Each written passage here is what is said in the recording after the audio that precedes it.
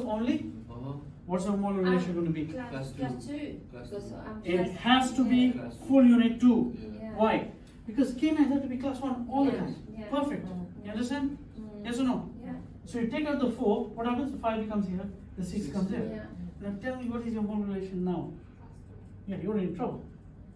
Your molar is already in class 2. Yeah. So some of you guys have a molar relationship already in class 2. You're in trouble. Now, let's say you took out upper 4s and lower 5s. I think that's what you've done. Yeah. Upper 4s and lower 5s. Now what's the molar relation at the end which should be there? So you take out upper 4, lower 5, the molar relation should be? 1. Your molar relation should be 1. You understand? Yeah. So those people who've got premolars taken out in the top arch, your end molar relation has to be class 2 at the end. Once your overjudge corrected and all the other bits and pieces. You understand? Yeah. If, however, you have upper 4s and lower 5s, your end molar relation should be class? What's your molar relation now? 2. You're in trouble.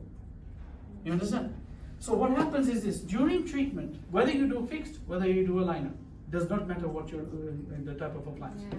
What I need you guys to do is always look at your canines and you look at the molars. Yeah. And then you know whether you're having a bad day or a good day. You understand? Because what the patient is looking at is what? You mean the teeth are straight, you know? And you're sitting there panicking because now they look like the latest Ferrari. Okay? So be very careful about the overjets. Okay? But you do that by looking at the buccal segments, the canines and the molars, then you know.